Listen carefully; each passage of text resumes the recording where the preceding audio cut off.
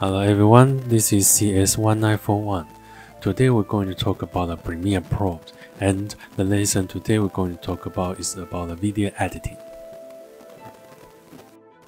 First, I put the practice video links at the YouTube instruction. So if you want to find the free videos, I can suggest you can go to a Pixel. Here you can search the video you want. This image and video are royalty-free for you to use. After you click the download button, you'll jump out the quotation of the others. Now you open the folders where you save the video and drag them into the left bottom panel.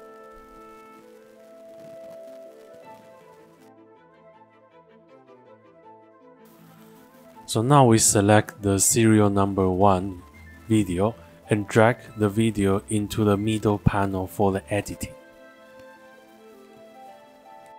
We can press the space button to play the video and press it again to pause the video.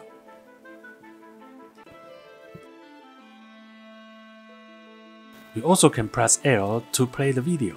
You press it again, it will speed up. You press third time, it will speed up 3 times faster. So now we press L to play the video and press K to stop. Let me do it again. Press L to play, press again, speed up, press K to stop. And we can press J to rewind the video. Now we learn how to cut the video.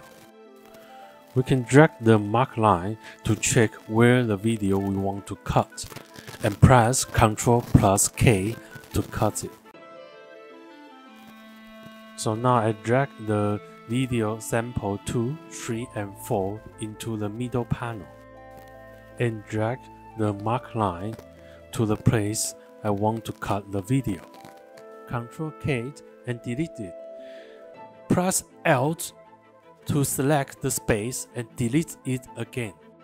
You also can choose the razor tool to cut the video, but I suggest it for the audio use is better. Delete the section we want to remove and delete the space again to move forward the clips. There's another way to cut the video. We can drag from the front or bottom of the bar to cut the video.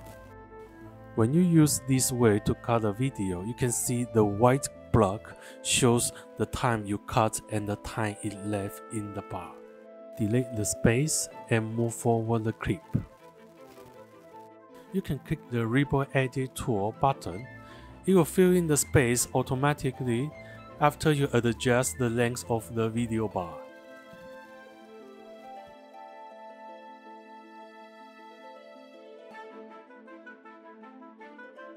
We can press the backslash of the keyboard, so the video is displayed in proportion to the current panel width. We also can use the scroll at the bottom to adjust the video width. Another common technique when editing video is to insert a clip between 2 clips. If I drag the sample 4 video forward directly, I will lose the content of other clip. So the correct way to do it is to hold down the Ctrl key while dragging the clip. Let me do it again. There's another way to edit the video. Double-click the video at the left panel, and the video will input into the top left screen.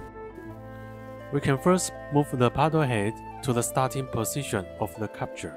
Press I on the keyboard, then drag the paddle head to the end of the capture. Press O on the keyboard. We also can press the button under the screen, mark in and mark out, to decide what is the front and the end of the video. After we finish, we drag the mark line to the position we want to insert the video.